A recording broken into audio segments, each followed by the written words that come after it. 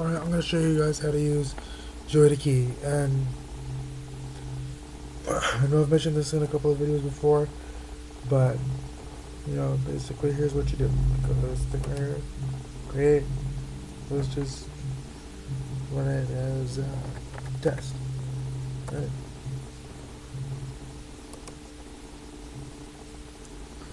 You're going to go, just to make sure it works with our respective application of, you know, using it as a PC games or whatever. This is how to get your joysticks to work. As you can see, here's mine responding just fine. D-pad, all that. But we're gonna go settings, associate profile with application. Select the default profile. Test. Add. Now this is the next part's going to be important. My recommendation: do this first. Is this capture the info doesn't work so great when I've tried it.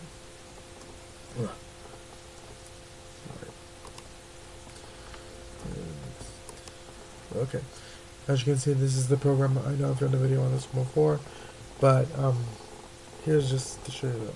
So, here's shortcut, go to properties.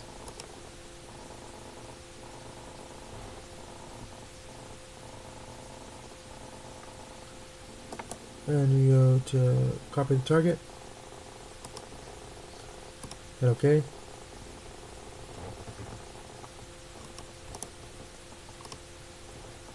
There's the file path, and then here you up to the executable part.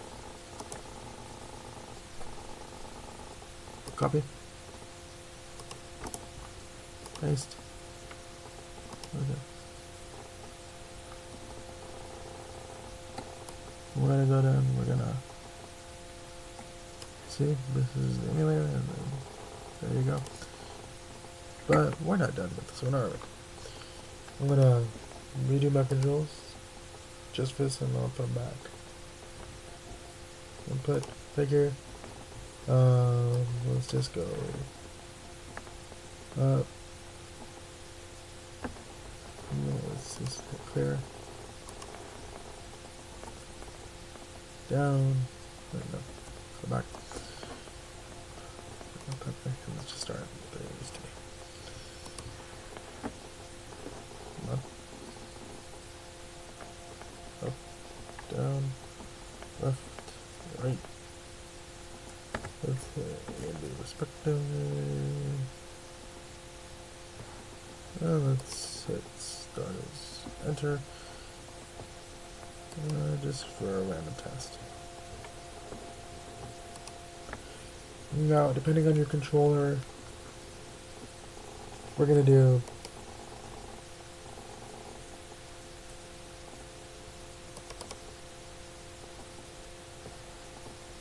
you just check whatever responds. But as you can see, this is my D-pad responding, so we're gonna do up. You can keep your controls open for reference, but I don't mind by what I just did, so no. Okay.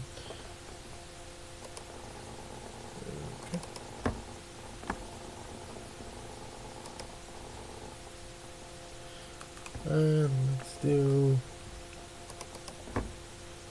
A.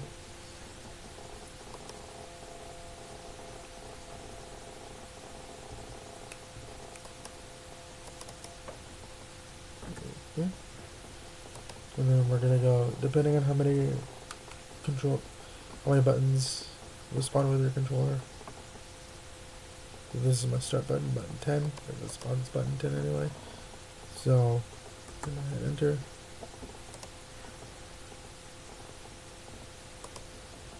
And we're gonna go to my open recents.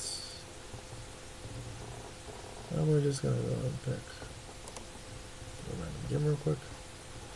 Let's see.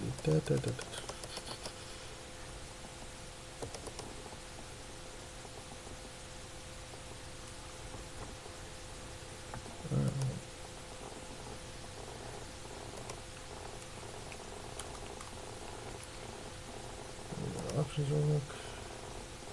But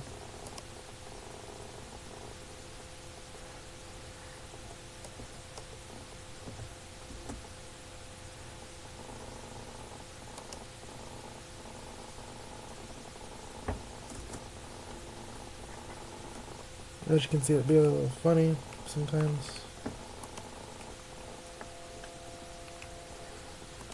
Alright, there you go. As you can see, it doesn't work great with emulators all the time. Emulation. Put it up again.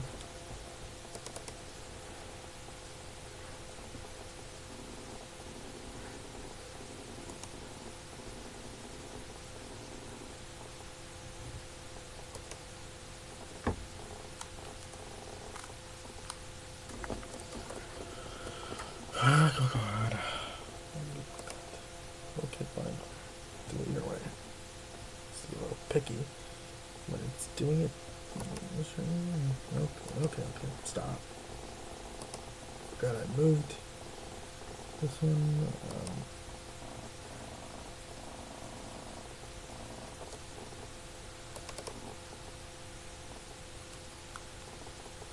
As you can see, it works just fine now.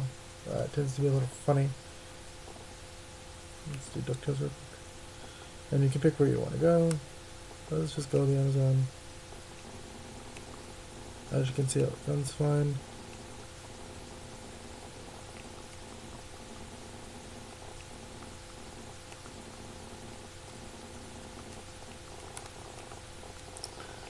I like the show as a kid. I didn't look about to play this game. It just tends to be a little picky with the simulator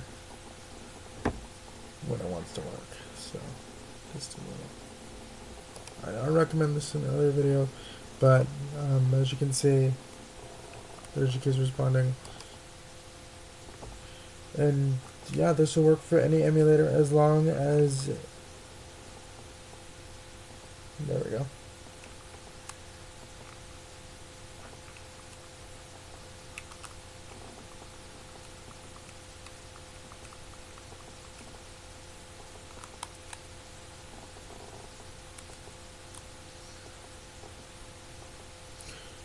But yeah, this just, you know, this is a small demonstration. Sometimes you have to restart the emulator or whatever program you're using. But yeah, that's how to map anything for Joy to Key. It works with any game that uses PC controls. Just make sure to carefully map what you're using and then name it the right one. Like as you can see, I have Band of Heroes, Battlefield Leaf Village, Binding of Isaac, Cetro when I used to use Cetro for stuff, Dreamcast when certain emulators wouldn't work. You know, I use this for DOS controls. This works great for DOS. This is what I used in my DOS tutorial.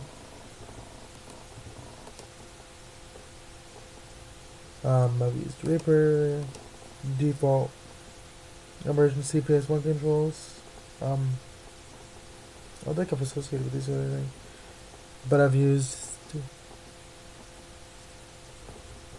yeah, I've used with a bunch of stuff.